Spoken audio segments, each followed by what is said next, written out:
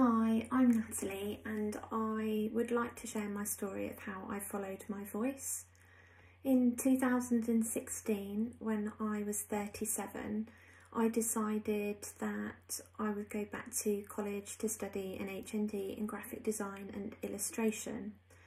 And what this meant for me was making the decision to leave my very successful and very well paid job in advertising.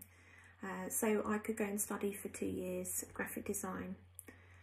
Now, a lot of people, when I told them, said, "Oh, you're very brave for doing this." I had some very different comments, some supportive, some not so supportive. But I was really determined to do this for me. It was something that I'd wanted to do for years, but I'd kept putting off. I'd worked and managed creative teams, but I'd never, kind of had the technical design skills. So going back to college was a really unique experience for me, because I'd not been in the education or studying for some time. So kind of learning to challenge yourself, learn new skills, technical skills, being back at college with people a lot younger than myself, and juggling kind of 3 part-time jobs as well. So it was a hard decision to make, but one that I really kind of wanted to do, and I'd been kind of pushing down my voice inside for a long time not to do it. And so what this has meant for me, because I wanted to create a way of working that really works for me, is that I freelance now. I gained my qualification in design in 2018. And how I work now is I have part-time jobs or contracts, and I freelance and do design work.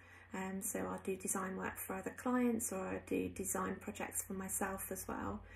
And what this means is that it allows me to tap into all areas of my interests, which I enjoy doing. So it's really kind of provide a different level of fulfillment. So it was a really hard decision, and it was really hard work, but it was really worth it. And the feeling of getting my qualification at the end of it, but not just about the qualification, about all of the experience, different ways of thinking, different ways of looking at things, and actually carving out a future that worked for me.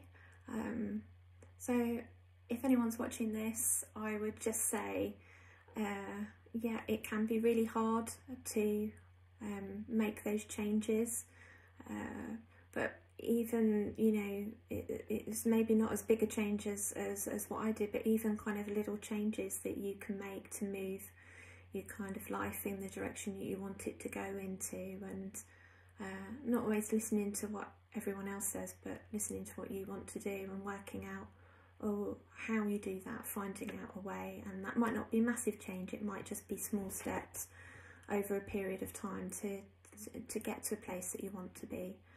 So I hope my story maybe inspires someone else, and I would really love to hear more stories. Thank you.